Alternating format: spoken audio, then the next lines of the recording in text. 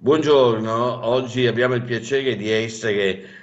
con un artista straordinario dell'arte povera, Giuseppe Penone, con il direttore delle Gallerie degli Uffizi Eike Schmidt, che dirige in modo straordinario questo museo che ha una rilevanza non solo italiana ma globale dal 2015, e con Mario Cristiani, che è l'anima di questa fondazione, Associazione Arte Continua, e tutti e tre ci parleranno di un progetto che intreccia molti aspetti tra di loro: l'arte, la natura, Dante, la storia e il presente. Lascerei la parola ad Eike Schmidt, che può parlarci di questo progetto e poi coinvolgere anche gli altri due ospiti. Grazie Fabio Finotti, sono veramente contento di questa occasione di parlare di un progetto che è già partito con la sua parte più visibile al pubblico, ovvero una grande scultura alta 22 metri, una scultura che ha causato anche qualche polemica, come avviene sempre. Infatti l'ho detto nel mio comunicato stampa, che sicuramente, come sempre, quando a Firenze, in Piazza della Signoria, si mette una statua, una scultura, tra l'altro a partire da Michelangelo, dal David, che ci fu messo nel 1504-1505, già da quel momento in poi c'erano sempre alcuni fiorentini scontenti, continuato con Bandinelli, Ercole e Caco, con Cellini, poi c'erano in anni recenti alcuni artisti contemporanei di cui ho personalmente difeso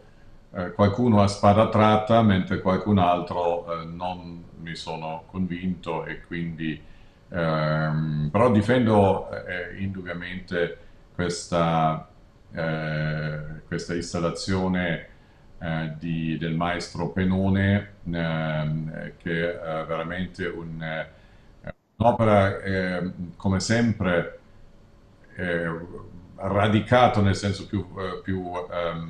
letterale della parola nella percezione della natura, nell'albero, ma poi di una forte valenza astratta, cioè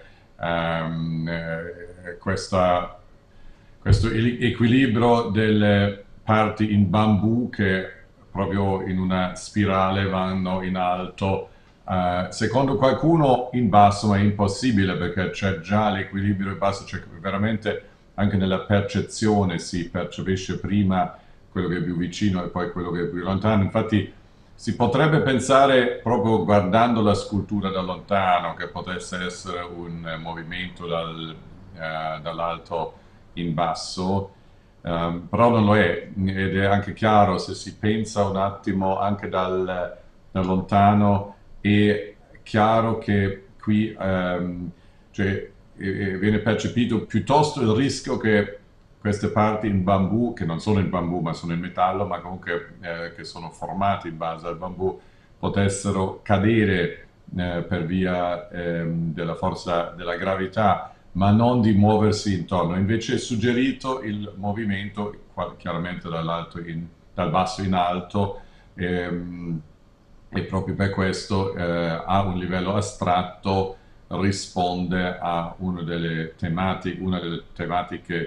più importanti in questo anno 2021, ovvero quello della struttura delle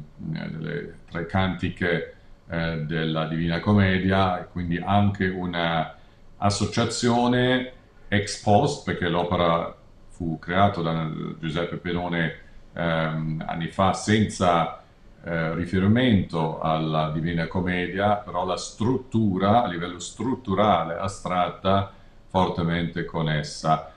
Questo è un tema che poi all'interno delle Gallerie Uffizi verrà approfondito, specialmente nella sala Edoardo Detti, il gabinetto disegni e stampe, la sala espositiva del gabinetto disegni e stampe, dove ci sarà un'opera molto lunga che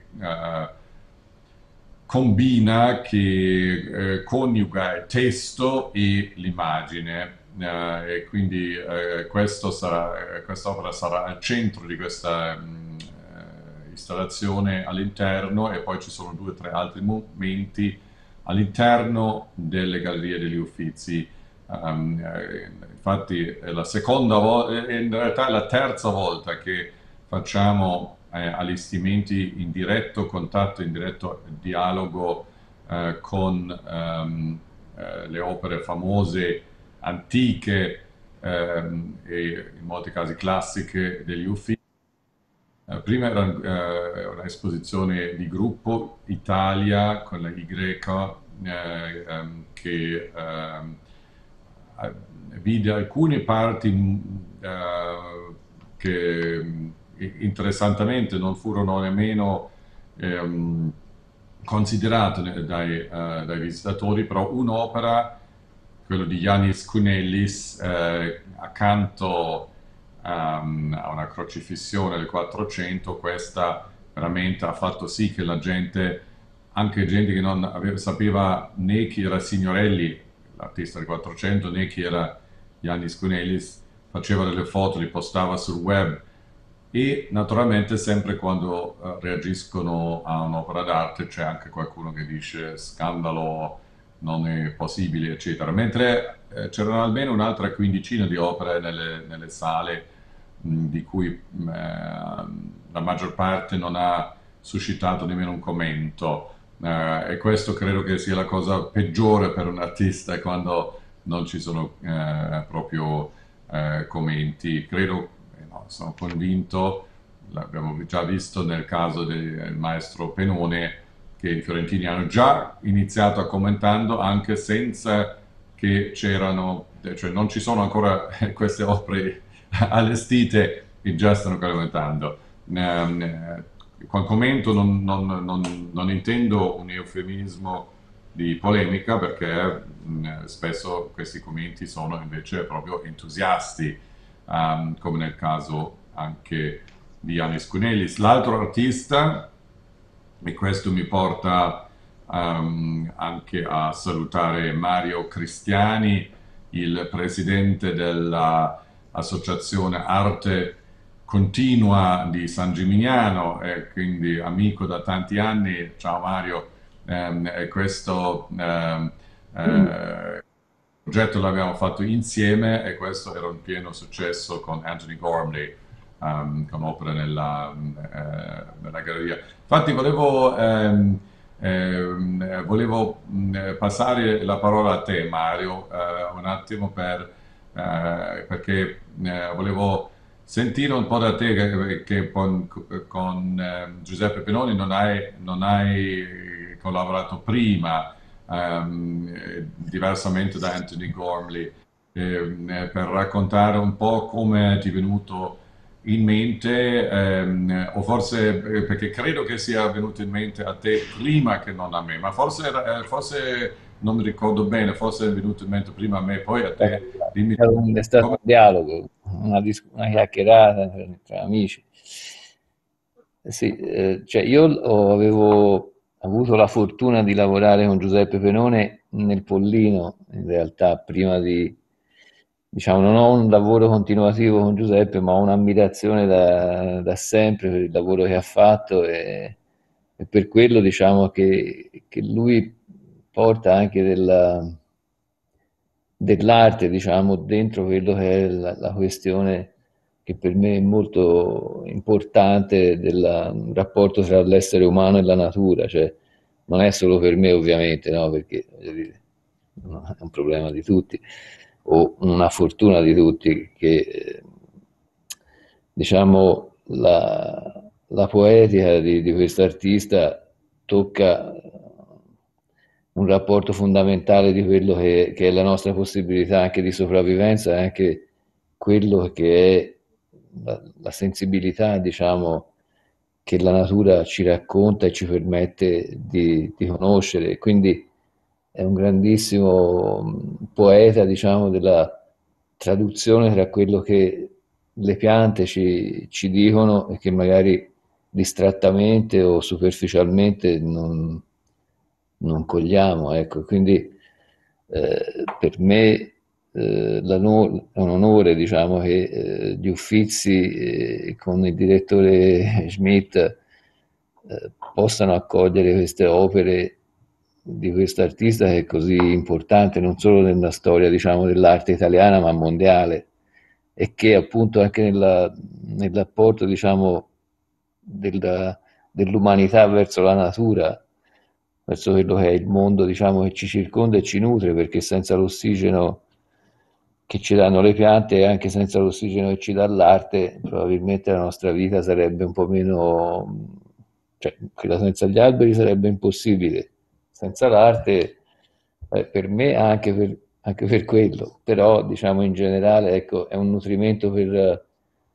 il cervello, per l'intelligenza, per la sensibilità e quindi sono stato felice quando parlando con il direttore Schmidt quest'idea era così un parlare,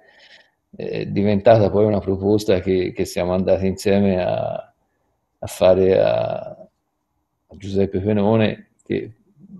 per così abbiamo avuto la fortuna che poi ecco, avesse tempo, modo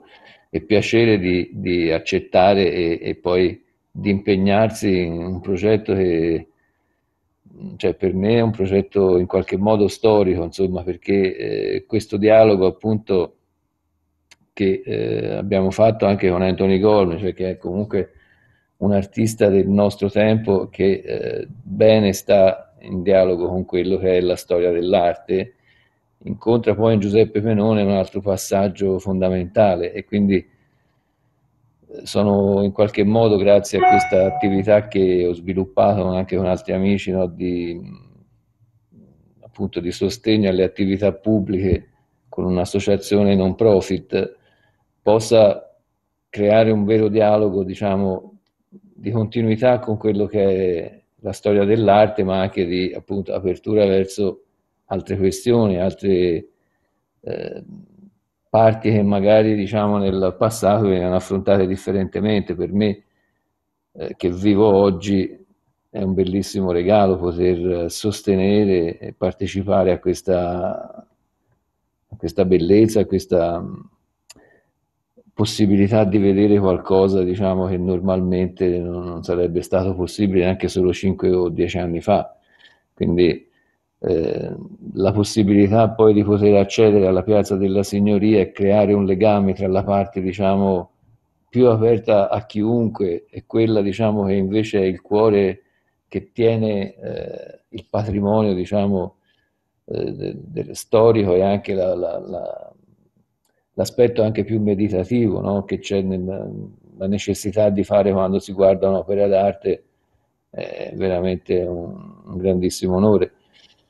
Diciamo così, sarà bello a un certo punto riuscire a creare un collegamento anche con le parti centrali della città e le parti più nuove che sono meno culturalizzate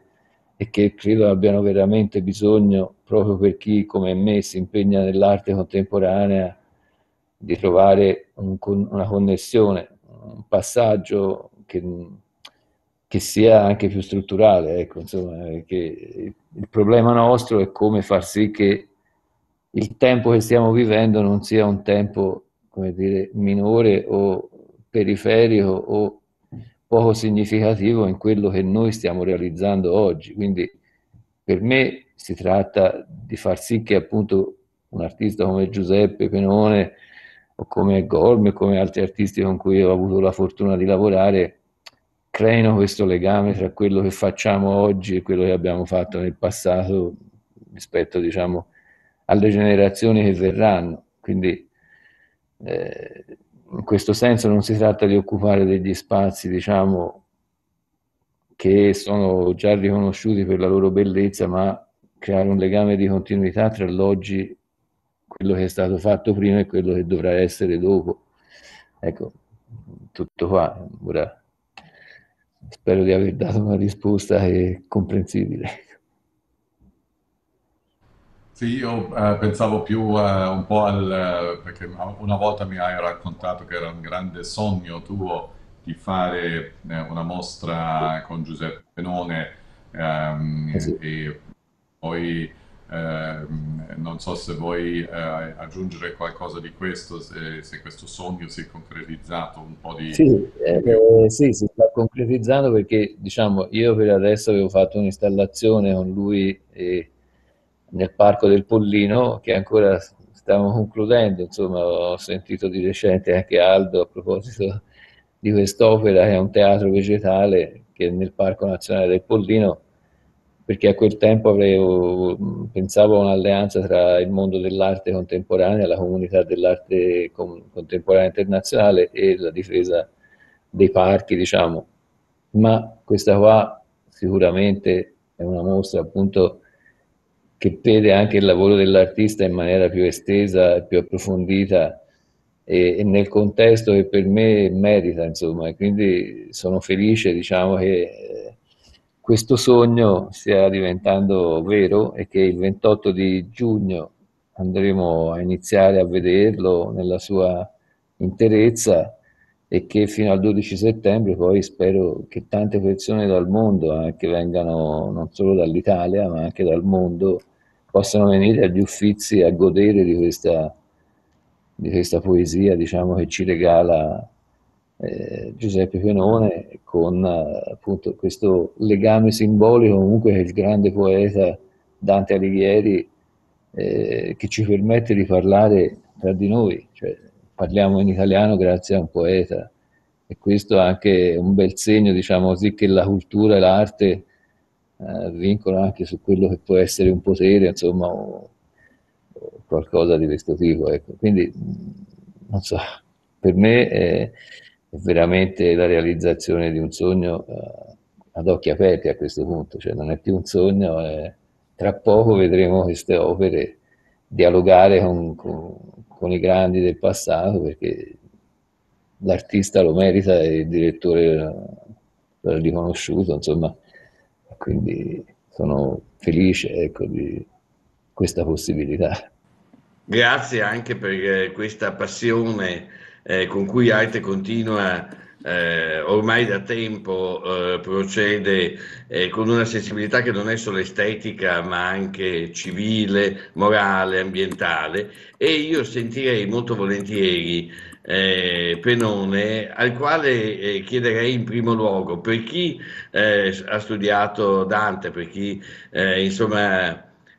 si è formato negli studi di letteratura italiana come il sottoscritto, la cosa che più colpisce, che più ha colpito quando l'albero è stato collocato in Piazza della Signoria è proprio quella dimensione che Eike Schmidt sottolineava, insieme reale ed astratta. Perché è certo che se quell'albero fa riferimento al canto 18 del Paradiso della Divina Commedia, dove si parla di un albero che non muore mai e che non perde mai le foglie, l'albero di Penone invece di foglie non ne ha. Quindi molto banalmente è molto interessante vedere questa dimensione simbolica nel cogliere puramente la struttura dell'albero e partirei da questa domanda elementare che le può fare un professore di letteratura italiana che magari di arte non conosce nulla, come mai l'albero non ha foglie? Ma la risposta è abbastanza semplice. L'albero non ha foglie perché non è un albero che nasce come illustrazione di quel canto specifico e di quell'immagine che Dante ci dà. Io io non ho fatto studi letterari, però ho fatto una scuola media superiore nella quale per 3 anni si studiava Dante, studiavano i tre canti, per quanto riguardava l'italiano era concentrata sullo studio della Divina Commedia. E quindi le immagini della Divina Commedia sono un patrimonio della mia immaginazione, sono cose che mi ritornano continuamente in mente, ma direi che è un patrimonio di un'immaginazione che è anche precedente a Dante e che poi ha nutrito tantissima arte e rappresentazione nel corso dei secoli fino ad oggi. Ora, quest'albero in realtà io l'avevo realizzato e anche esposto precedentemente. È un lavoro che è fatto sull'osservazione e sull'indicazione della crescita vegetale, che è una crescita spiraliforme. Ma la spirale quindi è una forma che sta alla base della vita e alla base della crescita vegetale ed è anche alla base dell'avvitamento. L'avvitamento è un'elevazione del vegetale che si avvita nell'aria. Quindi c'è questa forma molto precisa che si innalza da terra verso l'alto. Poi naturalmente si può anche immaginare percorso al contrario. Quindi quando mi è stato chiesto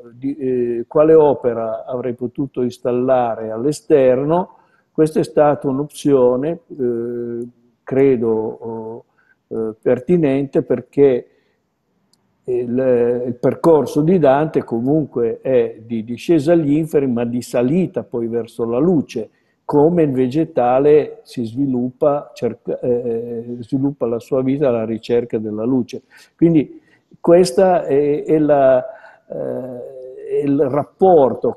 con Dante, e che non è un rapporto diretto, illustrativo, ma è una visione d'insieme molto ampia di quello che è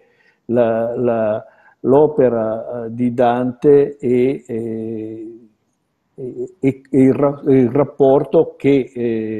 di immagini che Dante ha tratto anche dal mondo naturale e vegetale, che appare spesse volte nel suo poema.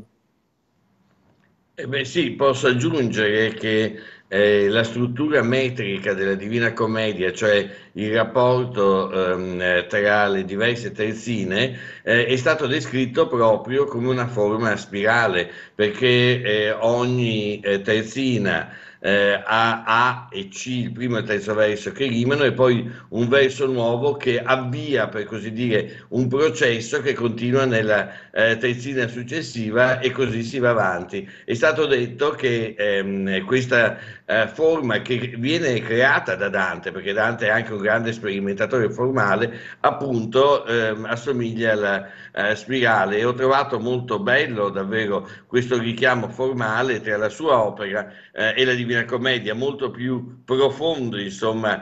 di un richiamo puramente illustrativo. Ed è anche molto interessante il fatto che l'arte povera non si appiattisca, se vogliamo usare questa categoria, insomma, che di solito viene applicata a lei, non si appiattisca su una dimensione, per così dire, sincronica, cioè sul presente o su una condizione naturale, immobile, ma in un certo senso accolga la storia, parli con la storia, si metta a contatto con la storia anche nel rappresentare qualcosa di apparentemente solo naturale. E volevo chiedere questo, il rapporto con Dante è profondo, ma il rapporto di un artista come lei con la storia e con la tradizione artistica, qual è? Come è un oggetto di cui lei a un certo punto ha dovuto liberarsi? È un elemento che continua a vivere in lei? Che tipo di rapporto esiste?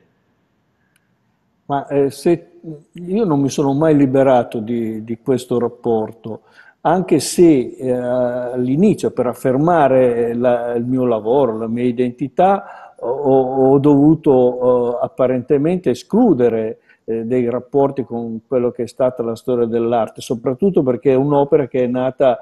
alla fine degli anni 60, in un momento di ridefinizione delle convenzioni sull'arte. E questo momento è stato un momento di rottura sotto un certo punto di vista, ma è presente in molti artisti italiani di quel momento il rapporto con la tradizione, col passato,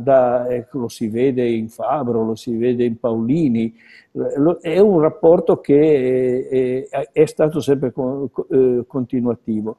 C'è un'altra cosa però che vorrei dire, è che l'arte visiva è un'arte di emozione, un'arte di... è un linguaggio di, scusi, è un linguaggio di emozione, un linguaggio di sensazioni. Queste stesse sensazioni sono presenti nelle opere del passato. È l'unica forma espressiva che è l'uomo che è comprensibile attraverso i secoli, addirittura attraverso i millenni e anche attraverso lo spazio, cui popoli o culture diverse hanno le stesse reazioni rispetto a delle opere d'arte visiva. Questa caratteristica dell'arte quindi la rende sotto un certo punto di vista temporale, e questo è, credo, il grande interesse che può avere l'arte visiva rispetto ad altre forme espressive, come potrebbe essere la letteratura, che ha bisogno di traduzione, o la musica che deve in qualche modo avvalersi dei supporti tecnologici oggi e nel passato della scrittura per sopravvivere, e che però, se uno non conosce la scrittura delle note, non riesce a percepirla, mentre l'arte visiva in qualche modo si capisce. Io ho avuto la fortuna di visitare le Grotte Chauvet in Francia, dove ci sono delle pitture di 30.000 anni, vecchie di 30.000 anni, ed è straordinario quando si entra all'interno di queste grotte, perché si ha la sensazione che siano state fatte da ieri, da pochissimo tempo, ma la sensazione che il pittore o i pittori, non si sa bene la loro funzione perché sono state fatte, però la sensazione di stupore che hanno avuto queste persone rispetto alla realtà che le circondavano è la stessa sensazione che possiamo avere noi rispetto alla realtà che ci circonda. E questo accomuna il popolo, accomuna le culture, ed è straordinario questa possibilità dell'arte visiva.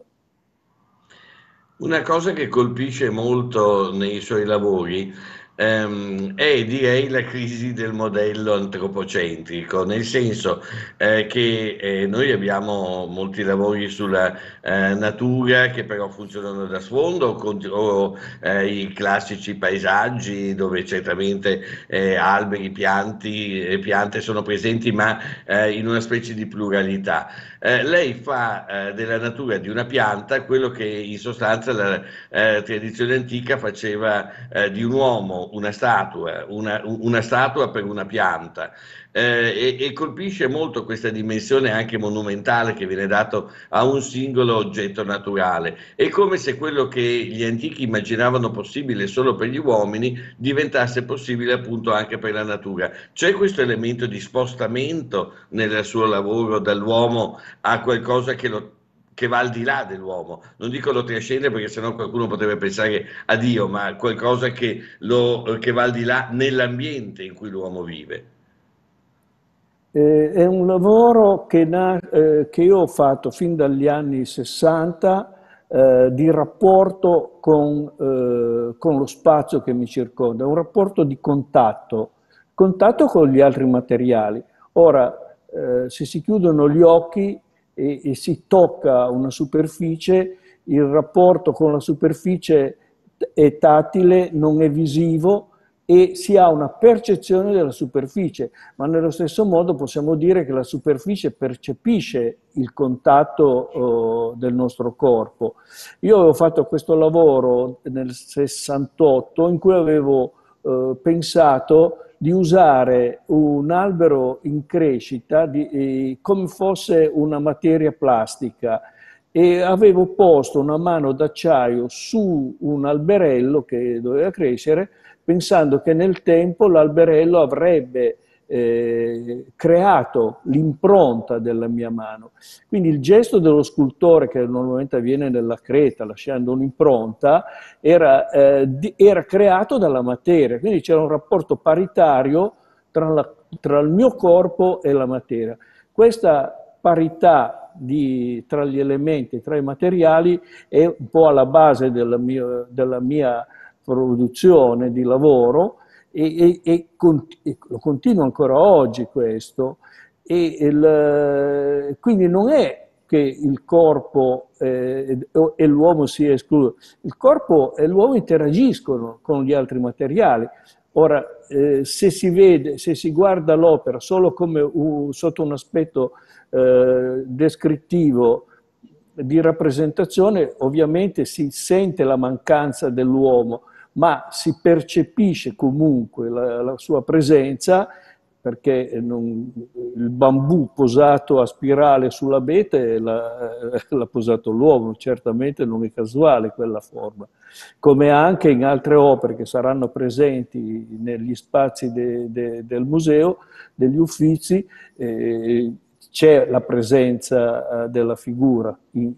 è una presenza in negativo, in un certo senso è un'assenza, ma c'è la matrice dell'uomo.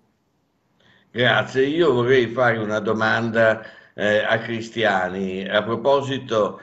di come sta cambiando il modello espositivo di proposta delle opere, lui che è un esperto da questo punto di vista, perché in questo caso per esempio abbiamo un'opera che è una specie di una mostra, insomma, che comincia dall'esterno e poi magari si muove all'interno, un museo che diventa un museo diffuso. Ecco, cosa sta succedendo? Ma cosa sta succedendo? Diciamo, ci sono tante correnti nell'arte, ovviamente, quindi io posso dire quello che secondo me magari è quella più giusta, perché appunto ora, ci sono molte cose, diciamo, eh, insomma, che vanno sempre più, diciamo, verso un'idea molto commerciale, se si vuol dire così. Ci sono molte idee che vanno su cose molto speculative, come questo discorso di NFT, queste cose di web, insomma, che non chiamerei neanche opere d'arte. E quindi, diciamo, c'è un bisogno, secondo me, molto, diciamo, fondamentale, un po' come diceva sia il direttore Schmidt che appunto Giuseppe, cioè di creare una relazione con qualcosa che ha una fisicità, cioè una possibilità per qualcuno di, come dire, di poter misurare individualmente se quella cosa lì ha un senso o meno. Cioè, diciamo che per me è giusto, e tutti i progetti che ho cercato di fare, sia nella mia attività più di lavoro, insomma, di attività di sopravvivenza, che non in quella proprio che faccio come associazione culturale, cioè di portare l'arte dove le persone sono, continuando un po' quella che è la storia dell'Italia, cioè l'Italia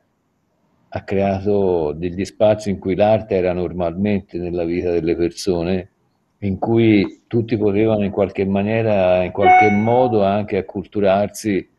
senza essere, diciamo,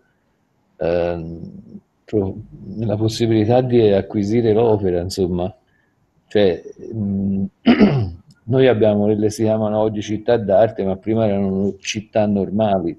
cioè l'arte era una parte della città, era una parte della vita collettiva, sia dei privati che potevano permettersela, sia anche proprio della comunità. E come diceva anche Penone, cioè, diciamo, gli occhi vedono qualcosa che può accomunare indipendentemente dal ceto sociale, dal sesso, dalla provenienza, e può creare la base per qualcosa che invece può tenere insieme le persone, al di là, diciamo, di tutte le differenze che individualmente, giustamente, ognuno ha. E per me quello, diciamo, più che quello che è il modo attuale, forse per me è il modo giusto. Non lo so se sarà attuale perché è abbastanza complicato, soprattutto in Italia, poter avere permessi, poter avere... Da una parte è anche giusto perché se no magari si riempirebbe l'Italia di cose molto scadenti, cioè, credo che sia importante un discorso di professionalizzazione nella scelta dell'opera da poi inserire nei vari contesti e quindi la formazione anche che c'è indispensabile per poter agire dentro un museo è fondamentale, oppure anche in un'attività privata, insomma, comunque sia, cioè il rischio di riempire di cose scadenti e quindi inquinare gli occhi di tutti è molto alto, soprattutto quando appunto, diciamo così, l'interesse economico può essere molto determinante, tanto da, come dire, portare un po' fuori strada. Cioè, l'economia è una cosa fondamentale, io ne so qualcosa, diciamo, perché appunto mi sono trovato così a non avere modo di sostenere tutto quello che volevo fare, però può essere molto fuorviante, ecco. Quindi secondo me è importante questo rapporto tra pubblico e privato e questo apporto che i professionisti, diciamo, gli intellettuali che si specializzano in un campo come quello dell'arte o altri, siano chiamati a portare delle scelte, diciamo, a chi decide poi nella politica o nelle istituzioni quello che è lo sguardo a cui tutti guarderemo. Cioè, le committenze del passato, diciamo, erano, come dire, gli aristocratici si formavano culturalmente e quindi quando facevano delle committenze, diciamo, il patrimonio che abbiamo ricevuto dalle generazioni precedenti è molto frutto di questo tipo di relazione. Oggi credo che sia importante proprio, come dire, sostituire a questo aspetto aristocratico un aspetto democratico che è dato dalla capacità e dallo studio che viene fatto sulla scelta dell'artista, sul modo con cui viene inserito nel contesto e questo secondo me, ripeto, forse più che il modo attuale è il modo giusto e spero che diciamo, questa sia la cosa che la nostra associazione ha cercato di fare in questi anni nel territorio più che altro della provincia di Siena, poi un po' nel Pollino e ora appunto a Firenze. Speriamo di trasformare anche altri posti o di dare indicazioni con altri appunto amici, professionisti, curatori e direttori di musei nella scelta degli artisti in modo che da poter supportare il lavoro di artisti come in questo caso Giuseppe Penone e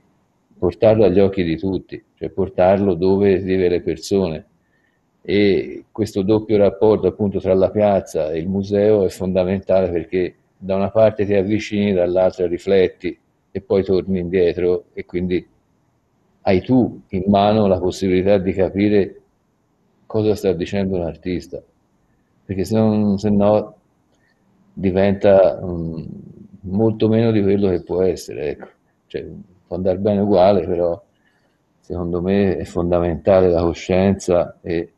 la partecipazione comprensiva di qualcosa che ti viene messo a disposizione. Credo molto, diciamo, nella democrazia, nella mobilità sociale e la cultura credo che sia il modo per elevarsi, diciamo, anche spiritualmente rispetto a una condizione anche di ricchezza materiale, ma poi di inconsistenza personale. Quindi abbiamo bisogno di tutto, cioè, l'arte è un po' l'ossigeno e il lavoro di Giuseppe per me lo rappresenta bene perché cioè, è un ossigeno Bene, per la io mente. ringrazio davvero Mario Cristiani e lascerei la parola anche per le conclusioni a Eike Schmidt. Vorrei chiedere proprio di approfondire questo aspetto fondamentale, perché una delle novità della sua gestione è proprio questo straordinario rapporto tra l'arte, la memoria dell'arte e l'arte, diciamo, che si crea adesso. Cioè quest'idea che il museo non sia un luogo semplicemente di conservazione del passato, ma di produzione del futuro. Questo trasforma molto, secondo me, la ricezione sia dell'arte contemporanea sia dell'arte passato, perché crea un dialogo straordinario. Allora, se oltre alle date della mostra di Penone puoi approfondire questa dialettica che mi pare che sia un po' alla base del nuovo corso degli Uffizi, ti sarei molto grato. Grazie di nuovo Fabio Finotti, grazie al maestro Giuseppe Penone, grazie a Mario Cristiani di queste parole illuminanti e effettivamente, come dicevi giustamente, sono le arti del contemporaneo, le arti di oggigiorno che sono sempre fondamentali per un museo rilevante, che rimane rilevante, che non si rinchiude in se stesso per conservare passivamente relitti del passato, ma che è in grado a entrare in un dialogo con il presente e aprirsi al futuro. Proprio per questo motivo ci apriamo all'arte contemporanea e direi alle arti contemporanee, perché oggi ci sono forme dell'arte che in passato non esistevano ancora, penso alle varie tecnologie che Mario ora in questo contesto è un po' snobbato, ma che ovviamente per altre forme e per altri artisti possono avere anche una grande rilevanza, però proprio anche la manualità dell'artista è qualcosa alla quale ora stiamo tornando moltissimo, alla materialità dell'oggetto nell'epoca digitale, dato il fatto che la nostra vita tende ad essere fagocitata dal digitale, l'unicità e la materialità e la manualità di trattare la materia guadagnano un ruolo che prima non avevano o prima non è stato percepito come tale. Negli anni 80 del Novecento, quando molti artisti poi iniziavano a non eseguire le proprie opere, questo è senz'altro qualcosa che nel frattempo, proprio per via delle possibilità del digitale, ha provocato un contromovimento di un controllo diretto dell'artista e una interazione diretta dell'artista con la materia da modellare, ma anche specialmente nel disegno, e quindi negli Uffizi costruiti proprio da Giorgio Vasari, quello che era il teorico del disegno, padre delle arti, architettura, pittura e scultura, ma in realtà anche di tutte le altre arti, e design, quello che oggi chiamiamo in maniera limitativa il design per quanto riguarda la decorazione interna, ma in realtà non la decorazione, ma le funzionalità. Questo di avere dei disegni al centro di questa mostra, perché questa mostra poi si è sviluppata proprio dai disegni, da nuovi disegni che ora siamo stati a Torino più volte in questi ultimi 2 anni e abbiamo visto proprio questo progetto di disegni in parallelo ad altri disegni fatto per Parigi, che l'artista ha iniziato a creare appositamente e che saranno proprio il cuore. E poi intorno a questo cuore, man mano, anche durante i sopralluoghi a Firenze, si sono aggiunte delle opere, in alcuni casi preesistenti, che in maniera organica, questa organicità dello sviluppo del processo artistico naturalmente è analoga anche alle forme organiche degli alberi, delle forme appunto botaniche nell'opera,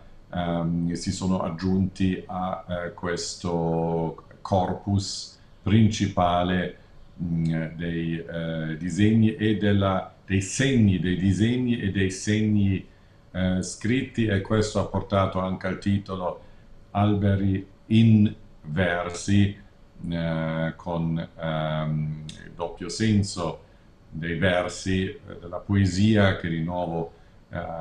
sottolinea soltanto, non soltanto il carattere metaforicamente poetico delle opere, ma proprio l'interazione tra poesia, tra la grafia manuale e poi il segno, la grafia del disegno, ecco. E quindi in questa prospettiva c'è il genius loci dell'architettura più magnifica che Giorgio Vasari ha mai costruito, degli Uffizi. E quindi vorrei ringraziare in particolar modo tutti voi naturalmente, ma in particolar modo